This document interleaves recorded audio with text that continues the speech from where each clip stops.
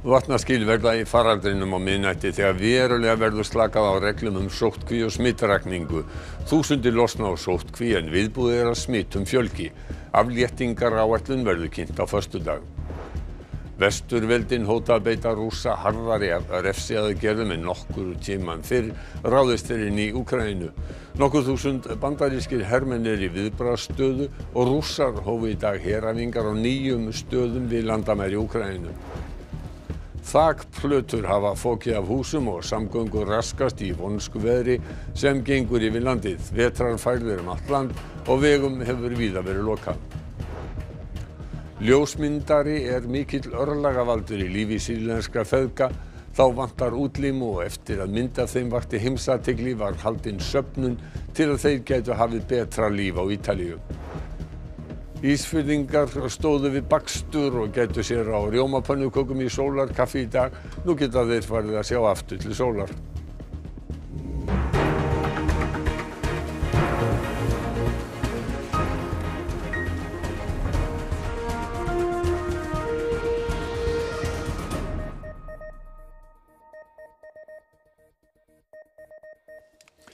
Gott kvöld.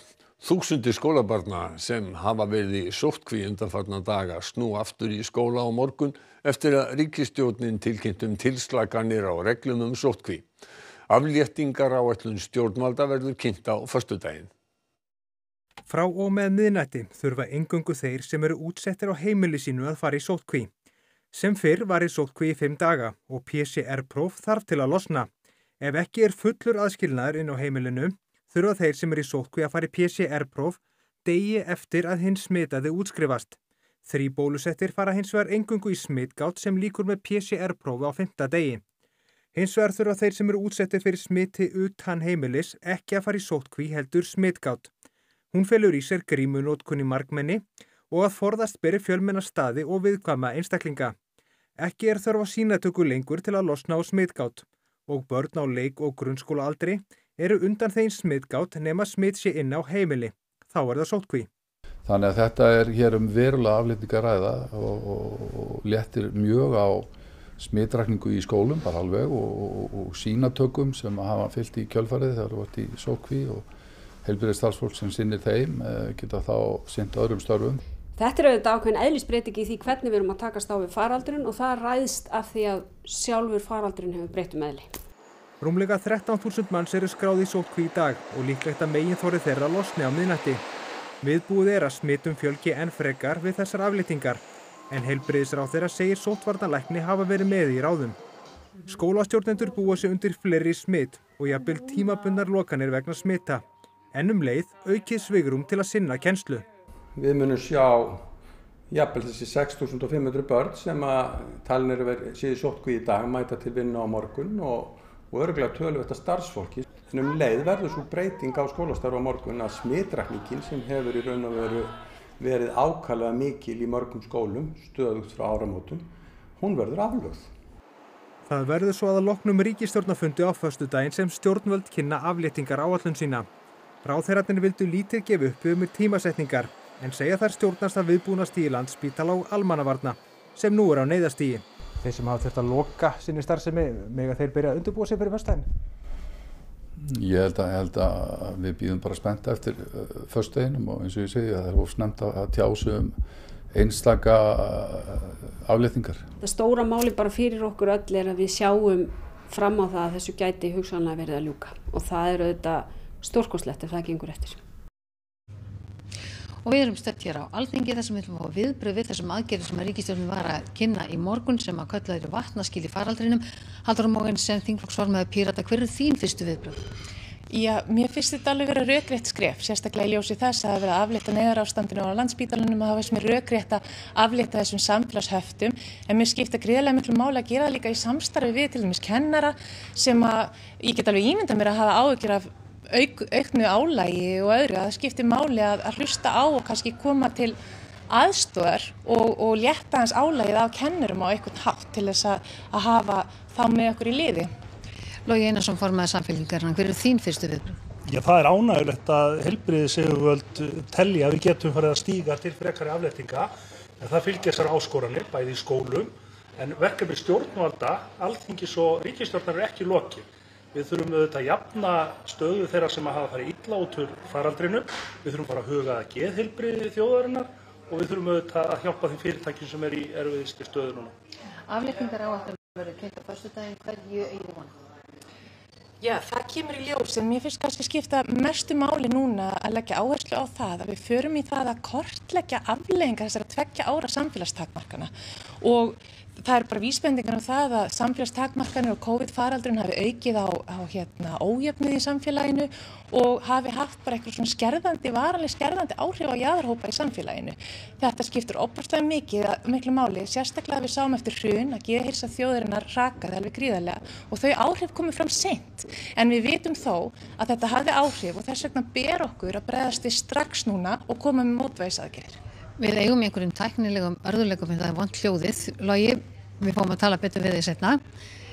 Þannig að við verðum eiginlega að fara að segja skilið við þetta héðan, en við ætlum hins vegar að segja ykkur frá því að stuðningsaðgerðir stjórnvalda til þess að draga úr efnahagslegum áhrifum faraldursins eiga sér enga hliðstæðu í hagsögu Íslands, sagði fjármálaráðherra á Alþingi í dag. Hann vill meiri umræðu þessar aðgerðir þeirra á Alþingi og að tillögur stjórnvalda verði borðnar undir afgreiðslu og atkvæðagreiðslu hér. Fjármálaráðherra flutti Alþingi í dag munnlega skýrslu efnahagslegar ráðstafanir vegna COVID-19 og sagði að þrátt fyrir efnahagsáfallið hefði kaupmáttur aukist og ekki leitt til tekjuójöfnuðar. Stuðningsaðgerðir stjórnvalda til að draga úr efnahagslegum áhrifum heimsfaraldursins eiga sér enga hliðstæðu í hagsögu Íslands. Stuðningurinn birtist með skýrum hætti meðal annars í 527 milljarða halla ríkissjóðs síðustu 2 ár og fjárlögum sem gera ráð fyrir 186 milljarða króna halla í ár. Skiptar skoðanir komu fram í umræðunni milli flokkana þar sem mótvægis og stuðningsaðgerðir voru ræddar og hvort stjórnvöldum hefði tekist að beina þeim í réttan farveg. Jakob Frímann Magnússon spurði heildarendurskoðun almannatryggingakerfisins og sagði ráðherra hana vera að fara af stað af miklum krafti. Þingmenn fögnuðu almennt yfirlýsingu ráðherra að þétta hefði mátt samtalið við Alþingi sóttvarnir, það milli stjórnkerfisins og þingsins. Þegar verið að þrengja svona mjög að réttindum sem eru varin í stjórnarskrá, að þá ætti að fara fram það meiri umræðu á þinginu og best færi á því að tillögurnar eru lagðar fyrir þingið til afgreiðslu. Ég fagna þessu sem var sagt samskipti við þingið. Mér hefur fundist vanta talsvert upp á það að þingið hafi verið hér með í ráðum þegar við erum að ræða þessar miklu ráðstafanir sem að leggjast að miklu þunga ekki bara á ríkissjóð heldur líka fólkið og fyrirtækin í landinu. Baldvin, þið ætlaði að ræða þetta áfram í Kastljósi. Jú, við fáum til okkar Ragnar Þór Pétursson, formann Kennarasambands Íslands og Aðalbjörgu Ingadóttur sem skólastjóri í Norðlingaskóla, en kennarar og skólastjórnendur á öllum skólastigum hafi í dag reynt að átta sig á hvaða áhrif þessar nýjustu afléttingar munu hafa á skólastarfið næstu vikur. Svo ætlum við líka að heyra í frekar pirruðum landsliðsmarkverði sem afturfastur í einangrun á hótelherbyggi í Ungverjalandi. Takk fyrir það, Baldvin, og við ætlum að fara til útlanda. Bretland og Bandaríkin vara við hörðum refsiaðgerðum verði breytt gegn Rússum ráðist inn í Úkraínu. Stjórnvöld í Rússlandi lýsa yfir þungum áhyggjum af auknum viðbúnaði vesturvelda. Leiðtogar vesturveldana ræddu saman á fjarfundi í gærkvöld stöðuna við landamærin að Úkraínu, þar sem fjölmennt lið rússneskra hermanna og óttast að innrás sé aðsigi. This is really important. I had a very, very, very good meeting. Total unanimity with all the European leaders. We agreed that we would respond in unison to any Russian attack on Ukraine. In unison by imposing coordinated and severe economic sanctions heavier than anything we have done before against Russia. Bandaríkjamenn hóta að banna útflutning til Rússlands á ýmiss konar tæknibúnaði. Þá hafa vestræni leiðtogar rættan möguleika að útiloka landi frá SWIFT samskiptakerfinu sem notað í bönkum allan heim til að millifæra peninga milli landa. 8.500 bandarískir hermenn eru komnir í viðbragðsstöðu og vesturveldin hafa aukið hernaðarviðbúnað í Austur-Evrópu. Stjórnvöldum í Rússlandi þykir enn frekar þrengt að sér.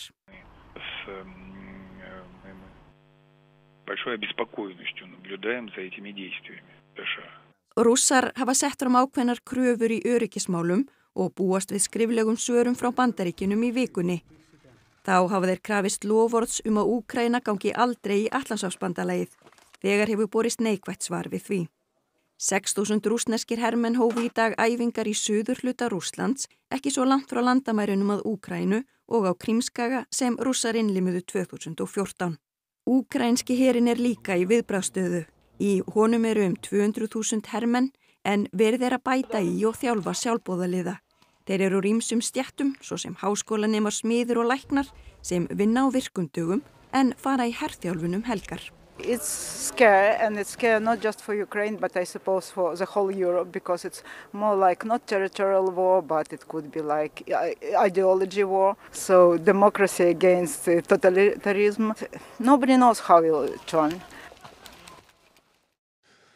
Vestan stormur gengur nú yfir landið. Foktjón varð víða og björgunarsveitir hafa sinnt meira en 100 verkefnum, flest hafa þau verið á suðvesturhorni landsins. Það var ekki langt fríið sem landsmenn fengu frá janúarlæðunum. Kröpplæð olli vonsku veðri í dag og gular eða appelsínugular veðurviðvaranir hafa verið í gildi nær allt land. Samgöngur fóru víða úr skorðum. Flugferðum frá Keflavíkurflugvelli og nær öllu innanlandsflugi var ýmist aflýst eða frestað, ferðir strætó röskuðust og Herjólfur sigldi ekki í morgun. Hríðarbylur á fjallvegum og vetrarfærðum allt land, vegir Hellisheiði, Þrengslin, Dynjandisheiði og Öxnadalsheiði eru lokaðir vegna veðurs og þá óvissustig vegna snjóflóðahættu í Súðavíkurhlíð. Flest útköll björgunarsveita framan af degi voru á Suðurnesjum og á höfuðborgarsvæðinum, þar sem tré rifnuðu upp með rótum og foktjón varð víða.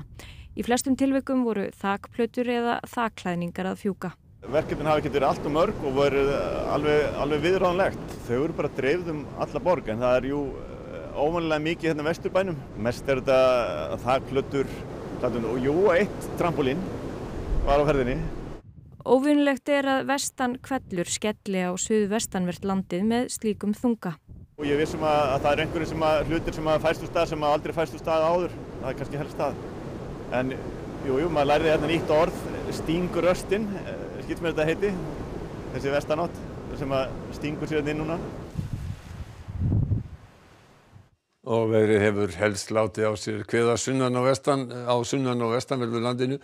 En það hefur líka versnað á Norðurlandi og Vestfjörðum. Elsa María Guðlaug Strífudóttir við Kirkjubólshlíð fyrir ofan flugvöllin á Ísafirði. Hvernig staðan hjá ykkur?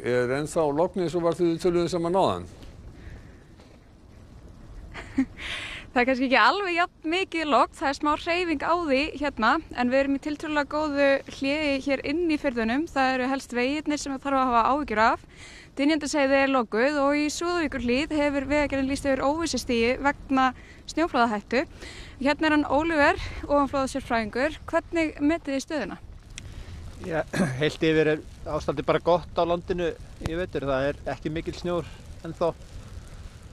En það þarf að passa sig í Súðavíkurhlíðinni? Já, Súðavíkurhlíðin bara alveg sér á parti. Það búið svona stutt norðvestan skot núna sem nú bara ganga niður, síns mér. En norðvestanáttin bara þekkt fyrir að skila flóðum til stuttan tíma, þannig að þarf ekki mikil snjó. En þetta skammvinnt hér? Já, og ég held að þetta sé bara ganga niður núna. Ragnar, þið í björgunarsveitinni hér hafið sloppið annað en félagar ykkar annar staðar. Hafið ykkur áhyggjur hérna núna? Nei, ekki í dag. Ég held að þetta sé nú þokkalega rólegt og verði það í kvöld. En fólk þarf kannski að hafa varan á sérstaklega vegum úti eða? Já, ég held að fólk verði alltaf í vetrartímanum að fylgjast vel með færð og veðri á vegum. Þið eruð alltaf tilbúnir? Við reynum að vera það. Kærar þakkir fyrir, Ragnar. Takk. Og við bara kveðjum ykkur héðan frá Kirkjubólshlíð í Skutulsfirði. Já, takk fyrir þetta, Elsa María, það sem tíðindalaust fyrir vestan og kannski ekkert svo slæmt að það sé. Bændur á 40 bæjum í Suður-Þingeyjarsýslu sameinuðust kaup á 800 tonnum af áburði til að ná verðinu niður. Talsmaður bændanna segir að þessi hópur muni áfram standa saman að kaupum á ýmsu snýr að búrekstrinum. Það gríðarmikil hækkun á áburðaverði í ár sem kemur sér afar illa fyrir bændur. Þetta var til þess að bændur á svæði Búnaðarsambands Suður-Þingeyjarsýslu fóru að spjalla saman á netinu þá hugmynd að sameinast áburðarkaup í því skyni að ná fram hagstæðari kjörum. Og það líði ekki nema einhverjir 2-3 tímar, þá verða konur yfir 70 bændur inn á það spjall. Við heldum bara áfram bæta inn og viðbröðin urðu bara vægast sagt stórkostleg. Og endirinn var sá að þeir óskuðu eftir tilboðum í 1400 tonn af áburði og fengu tilboð frá 3 áburðasölum. Ari segir að þeir hafi ekki náð fram jafn miklum afslætti og þeir væntu og á endanum sameinuðust 40 bændur kaupin. Afsláttur fékkst engu að síður og með svona sameiginlegum kaupum náist einnig fram talsverð hagræðing í flutningum. Hvað verður þetta mikið sem þið kaupið? Þetta endaði í gær í 800 tonnum. Samstaðan sem náðust með þessu sé einna dýrmættust og geti komið sér vel í frekari viðskiptum. Og einnig bara hljóði í bændum, þeir vildu halda áfram. Vildu fara að láta bjóða í olíu og svo náttúrulega koma afurðaverðið inn í þetta. Og við erum farnir að ræða það hvað við getum gert til að nota þennan hóp til að ná fram betra afurðaverði. En okkur vantar auðvitað að finna verkfærin í það, en það eru konar nokkra góðar hugmyndir. Sýrlenskir feðgar fá læknisaðstoð í Ítalíu eftir að ljósmynd af þeim var valin mynd ársins og hlaut heimsathygli. Skipuleggjendur verðlaunanna segja þetta sýni að ein ljósmynd geti breytt heilmiklu. Myndina tók tyrkneski ljósmyndarinn Mehmet Aslan fyrir ári síðan. Hún af feðgunum Munsir El Nessel og 6 ára synans Mustafa og hefur myndin fengið heitið Raunir lífsins. Faðirinn misti fót í sprengjuárás á markaði í Idlib og Mustafa fættist án handar og fóta og það rakið til þess að móðir hans lenti í efnavopnaárás í Sýrlandi þegar hún gekk með hann. Þau eru 5 í fjölskyldunni og búa í dag í Tyrklandi. احنا دخلنا على تركيا تقريبا صار لنا 3 سنوات. أخذنا على المشافي قالوا لنا ما له علاج هون بتركيا. Myndin af feðgunum var valin mynd ársins í fyrra á Siena, alþjóðlegum ljósmyndaverðlaunum á Ítalíu. Hún hefur vakið athygli víða heim og ákváðu aðstandendur verðlaunanna að reyna að safna fé svo fjölskyldan geti flutt til Ítalíu og fengi hjálp til betra lífs. Penso che ieri è stato dimostrato proprio questo, che una foto può fare la differenza. Era il titolo anche della campagna, della raccolta fondi che avevamo lanciato e era in forma appunto interrogativa, può una foto fare la differenza? Da ieri abbiamo capito tutti quanti, il mondo ha capito che una foto effettivamente può cambiare una vita, una famiglia. Fjölskyldan kom til Ítalíu í síðustu viku. Þar byrja feðgarnir fljótlega í endurhæfingu og stóðtækjafræðingar hanna fyrir þá gervilimi. Mustafa býður löng þjálfun en bjartsýni ríkir að hann geti orðið sjálfstæður, gengið í skóla og unnið þegar hann verður fullorðinn. Íslensku bókmenntaverðlaunin verða afhent í 33. sinn í kvöld í beinni útsendingu hér á RÚV. Bergsteinn Sigurðsson á Bessastöðum þar sem að verðlaunin verða afhent. Bergsteinn. Já, mikið rétt. Í kvöld kemur í ljós hver hreppir hnossið og það getur orðið ýmis nýmæli. Arnaldur Indriðason, vinsalæsti höfundur þjóðarinnar, geti fengið verðlaunin í fyrsta skipti, en ef Hallgrímur Helgason vinnur þá var það í 3. sinn sem hann vinnur, sem væri met í flokki fagurbókmennta. Kamilla Einarsdóttir geti líka vunnið, en það var þá í fyrsta sinn sem feðgin hafa hlotið þessi verðlaun, en Einar Kárason hlaut fyrir nokkrum árum. Og fyrst við erum komin í ættfræðina, þá gætu mæðgur stigið á sviðið í kvöld, því Sigrún Helgadóttir, sem tilnefnd í flokki fræðirita, móðir Melkorku Ólafsdóttur sem tilnefnd ásamt svikaskáldum í flokki fagurbókmennta. En allt þetta kemur í ljós á eftir í beinni útsendingu strax að loknu Kastljósi. Já, takk fyrir það Bergsteinn og við ætlum að fara vestur á firði aftur því að í dag 25. janúar geta Ísfirðingar séð sólu á ný eftir rúmlega 2 mánaða fjarveru sólarinnar, það segja ef skýjafar leyfir. Því fagnað með Sólarkaffi með stöflum af pönnukökum, sultu og rjóma.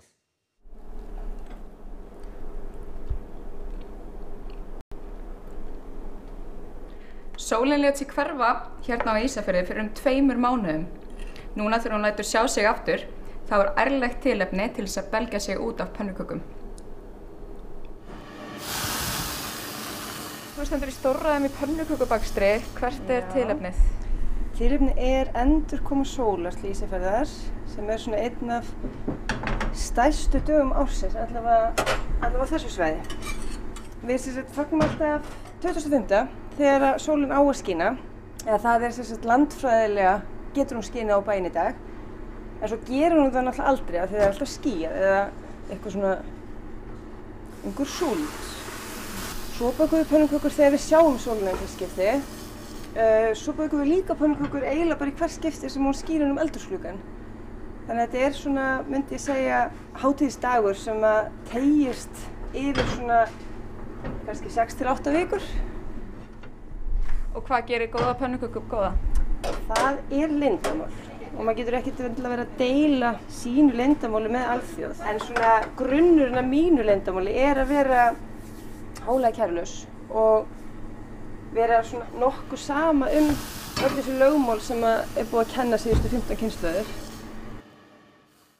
Já, og samkvæmt veðurspá þá þurfa Ísfirðingar að bíða minnstakosti fram á fimmtudag til þess að sjá sólina, en að öðru leyti veðurspáin svona: vestan stormur eða rok austan til í kvöld en farið að það lægja vestanlands. Lægir síðan einnig á Austurlandi þegar kemur fram á nóttin og kólnar í veðri. Hæglætis veður á morgun, stöku él og frost allt að 10 stigum og kaldast í innsveitum norðaustanlands. Það Sigurður Jónsson sem veðurfræðingur kvöldsins og hann fer nánar yfir þetta auðvitað allt saman þegar Kristjana Arnarsdóttir búin að segja okkur íþróttafréttir.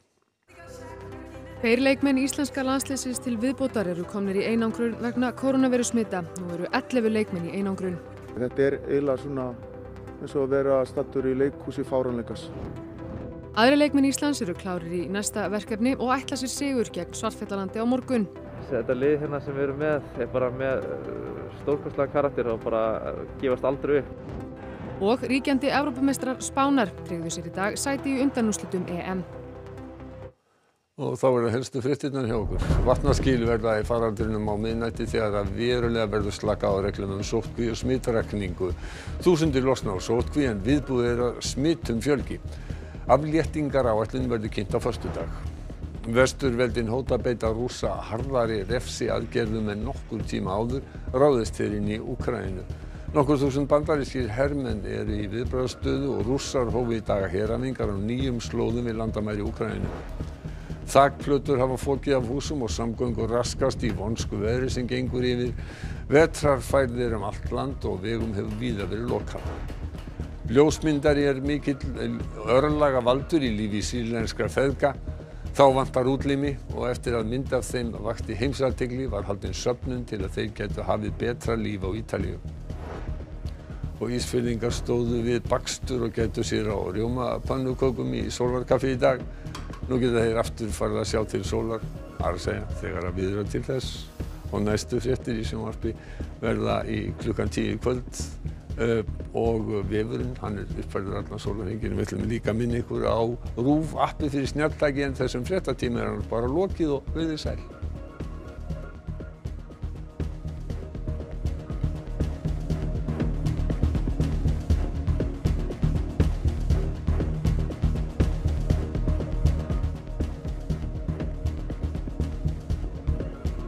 Á RÚV